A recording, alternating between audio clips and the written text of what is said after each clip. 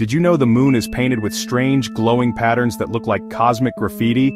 They're called lunar swirls, and they're one of the most mysterious features on the moon's surface. The most famous swirl is Reiner Gamma, a huge, bright, curvy patch you can even see from telescopes on Earth. But here's the catch. Unlike craters or mountains, swirls don't follow any normal lunar geology rules. They just appear, stretching across craters and plains like someone doodled across the moon. So what causes these bizarre patterns? Scientists have three main theories. Magnetic shield theory. Some parts of the moon's crust still hold tiny magnetic fields. These might act like mini shields, deflecting the sun's solar wind.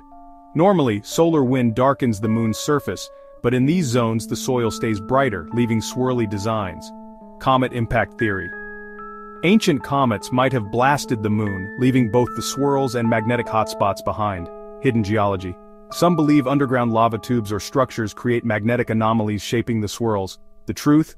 We don't fully know yet. Why does this matter? If lunar swirls really block solar radiation, they could become natural safe zones for future astronauts and lunar bases. Imagine living inside one of these cosmic paint strokes. So next time you look at the moon, remember, it's not just gray dust and craters, it's a canvas of mysteries waiting to be solved. Do you think lunar swirls are solar shields, comet scars, or something else entirely? Drop your guess in the comments.